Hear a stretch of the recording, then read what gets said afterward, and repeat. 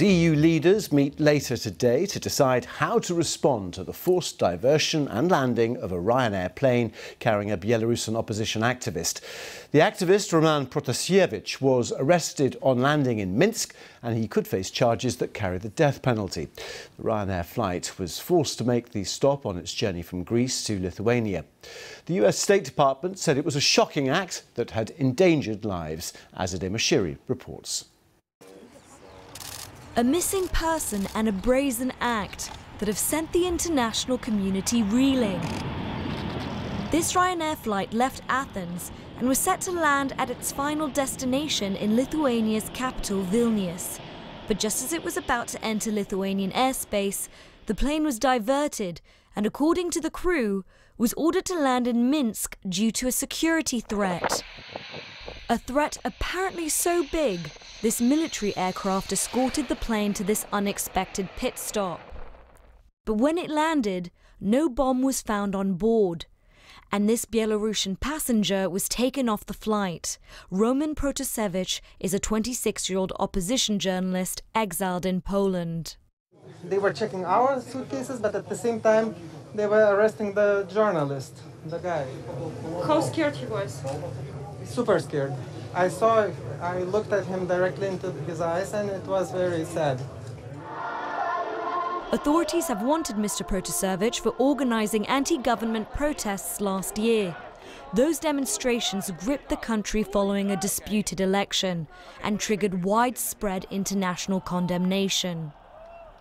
After this latest act, international outrage was quick to come in. The US Secretary of State, Antony Blinken, has said the United States condemns the act by Lukashenko's regime, demands an international investigation, and are coordinating with their partners on next steps. And the President of the European Commission, Ursula von der Leyen, said, "The outrageous and illegal behaviour of the regime in Belarus will have consequences. Those responsible for the Ryanair hijacking must be sanctioned."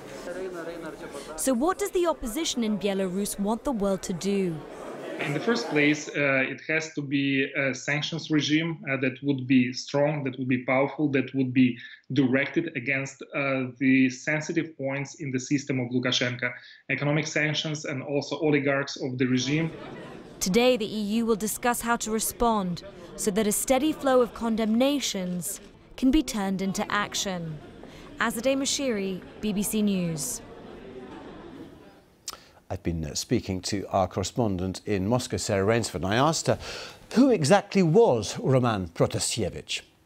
Well, he's in his mid-20s. He had been living, as you say, in exile for some time for his own safety. He originally was running the Next Telegram channel, which was extremely important and central in terms of the mass opposition rallies that we saw after the disputed re-election of Alexander Lukashenko last year. So Next was publishing videos from right across the country of the protests. It was really, I think, quite key in terms of keeping the momentum of those protests going by telling people across the country about what was going on in other parts of Belarus. So whilst the authorities' official narrative was that there was the whole country was supporting Mr. Lukashenko, Nexta was helping to tell other people in Belarus that actually there was huge opposition even in far-flung corners of the country. So he founded Nexta, he was living abroad, and he was actually flying back to Vilnius from Athens, where he'd been on holiday.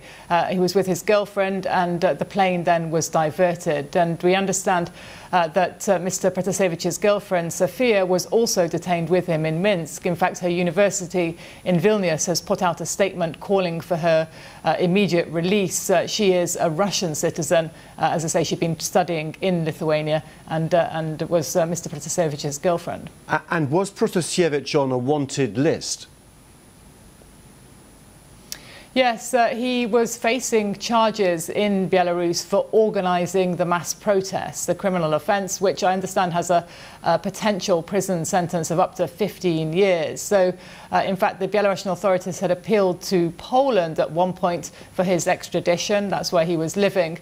That hadn't happened.